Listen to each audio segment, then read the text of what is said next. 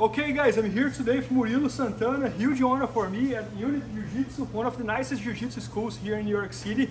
I was just training here, there was like almost 80 people on the mat. It was really impressive. And guys, Murilo is, just shot his very first instructional. It's the first time that he showed up in front of the camera ever. And it's about pressure passing. And I think everybody wants to learn your pressure passing, Murilo. So, Murilo, I'm going to ask you a few questions here that I always want to ask you. So let's do this in front of the camera.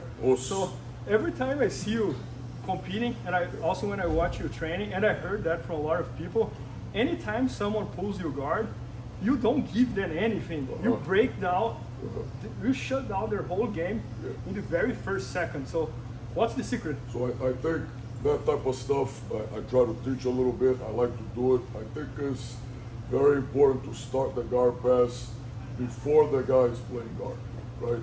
So if we slap him up, like I talk about in the DVD, the guard pass start already.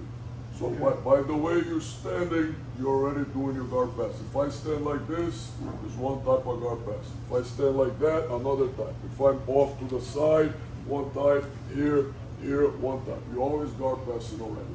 And one of the things that you want to do early is to not let the guy even get his control on you. But you don't have to always bust every grip or, you know, break everything. You can just make the guy miss, right? So for example, in the DVD we talked, Mike asked this also, if you bury the guy's control a little bit, you're going to create an opening. But if you continue to initiate and continue to drive, you're not going to let him do anything. So for example, let's say maybe your half guard pull is very good, it's very difficult to stop. So do like a different, maybe the foot on the head. Okay. Can you even get a little closer just so we get a little better angle here? So let's say the guy going to do foot on the hip, right? I know that the foot going to travel this path and it wants to come here. I don't really need to do a lot. I just need to make him miss. So sometimes just with the foot on the hip, just this is enough. I puff at the forge. Right? Okay. Now, sometimes just that little miss gonna make the guy miss enough that's gonna open a big gap and you can take that gap because you're gonna put pressure, okay?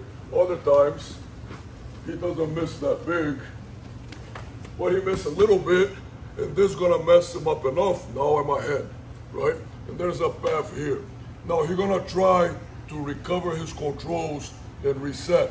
And we're gonna look to take the gap that's gonna open up as he's trying to reset and recover. And we're gonna try to never let him recover. Because we're always gonna try to be covering the distance, putting pressure on the guy.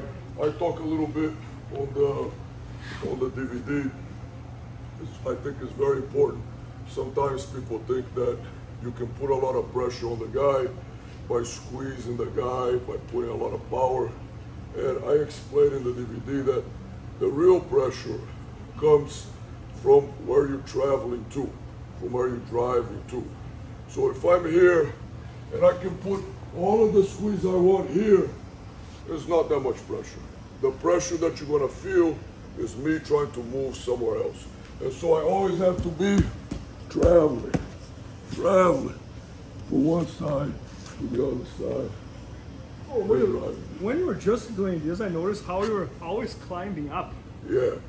So in the same time that you were moving kind of like side to side, you were also climbing up towards the opponent? Trying to go because the goal here from the pass, I want to attack the shoulder line, get to the mount, to the back, right? So even though first I have to focus the energy here a little bit, I still want to drive across and drive up, right? And that's when you're going to feel the most pressure, right? If I just drive here, there's pressure, but the real pressure is when I try to move you and try to drive up the body or drive to the side and things like this, right? And also, when you're moving forward, as the guy tries to reset, you're taking up the gaps, right? Yep. You're not going backwards and letting him really reset. Because sometimes maybe if I'm here, I made you miss, and then you reset to a guard, and now I'm here like this. But if I'm moving, you go to reset. I got it. Yeah, that's amazing. Because I'm traveling towards something. And so all the resets, I'm gonna take the gap early and not give you the time to really put the guard on me the way you like. Okay, so Murilo, so I think like everybody who watches one instruction of this, one of the main things that they want to learn is the concept. So I just learned like two very cool concepts over here. So regarding the guard passing, right when the match starts, you're already passing the guard, kind of. Yeah. Man, that's incredible. Yeah. Sometimes you have to be careful because if you zero in too much on just passing, you have to remember the takedown. You have to pay attention to the takedown. But the thing is, one of the big mistakes in the beginning is you wait until the guy puts you in the guard. Okay, now you start passing the guard. Never like this, right? You always block his entry, block his control, and every time he misses, just like I told Mike, like in boxing, anything, if he misses, you're gonna leave himself open. You're gonna be some type of opening. And if you try to travel, if you're putting pressure, if you're driving forward, when he opens that, you're gonna go through. Then you're gonna try, you keep driving, there's gonna be another gap. You switch to the other gap. And this way you stay ahead of the guy. Yeah, man, that's incredible. And Murilo, for example, we're talking about starting the match standing, but most of the times in the training, we start the match on the knees. Yeah. So it's the same mindset? It's the same, it's even easier on the knees.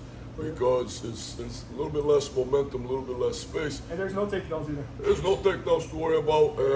I recommend for people that have the space and that are able to start from the standing position a little bit, because it gives you a better feel, it's more explosive and stuff like that.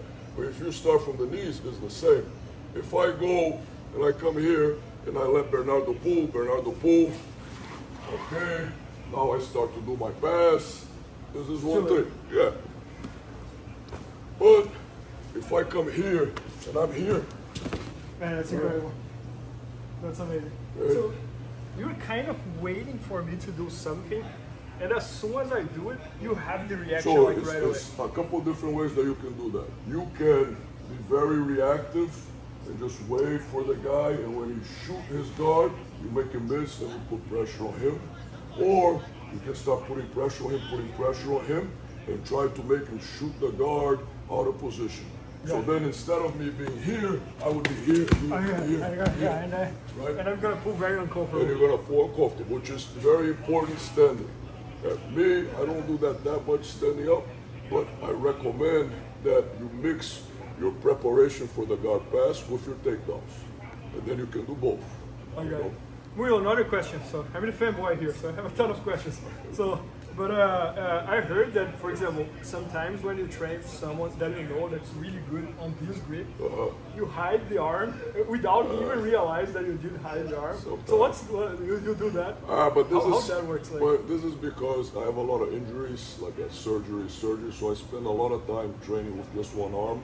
Okay. So I'm more comfortable than most people with just one arm. You know what I mean? So sometimes if the guy really likes this grip, I go one arm and we go from here. And I'll be careful he doesn't get a triangle, and I'll just use my head position, and then when you pull. I'm to pull hard. That's easy. Oh, I love it. Oh. Well, that's more because of injuries and stuff. I'm very used to doing one arm and stuff like this. Got it. Yeah. No, that's but also if the guy really likes this grip, for sure, don't let him separate it from your body and things like this. The more the guy open you up, the more paths he's gonna have to put the control on you. So sometimes I do this too much. Sometimes I close up too much. That's not that good because then you're too stiff. Yeah. But you definitely wanna always know where the guy wanna put his foot, where the guy wanna get the controls, and block that path a little bit. Always. That's exactly. Murilo, and a lot of our customers are older. They're over 30, over 35, over 40. Yeah. And that's kind of my style as well, pressure pass. But every time I see you rolling or competing, for example, I always think man, that's something that everybody can do. It's not the crazy Toriano, cartwheel, blah, blah, blah. I think the stuff, these things we're talking about right now, right? You're anticipating, okay? You're setting yourself up in a good position. You're opening the gaps, not by doing something really crazy where you need to do a cartwheel or something like this, which is good. There's nothing wrong with cartwheels, is nice too. But this type of stuff does not take a lot of athleticism to do, because basically you're gonna anticipate what's gonna happen. So I don't need to be faster than you. I just need to get there before you, right? So you do any pull. I got it. So I did not need to be fast. I barely moved. It's just how you position But yourself. I was there before. Understand? So I'm gonna get there before your frames, not because I'm strong, but just because I set it up. And when you pull, yeah, it's hard to do guard. yeah, it's hard to do guard if the guy does this. And I don't have to be fast, don't have to be explosive, don't have to do nothing. Athletic. No. Yeah, man, that's incredible. Just have to pay attention. No, that's amazing. So I think it's good for everybody. I think Yeah, for no, sure I it's good for truly everybody. believe. And yeah, so guys, this is the very first time ever that Murilo does any video. We're super honored that you I appreciate it. I appreciate Bernardo and Michael. It's the first time in my life doing an instructional. It's a special thing. It was like New Year's resolution that I did after the pandemic. I'm gonna make at least one DVD and stuff like this because I always hated, but I decided to do one, so I'm happy I did it with you guys. I appreciate you. And I appreciate everybody. Yeah, thanks so much, Murilo. Thank you, brother. And guys, very soon we're gonna launch a pressure passing by Murilo Santana. It's gonna be at IBJJFanatics.com, and maybe by the time you're watching, it's already there. So make sure to check that out. Thank you, Murilo. Thank you. Thank you, guys. Obrigado. Please help me out to grow my YouTube channel. Just click subscribe. And to watch more videos, just click under see more videos. I hope you enjoyed. IBJJFanatics.com. Use the promo code YouTubeFaria to get 10% off any instructional video. Improve your jiu-jitsu faster.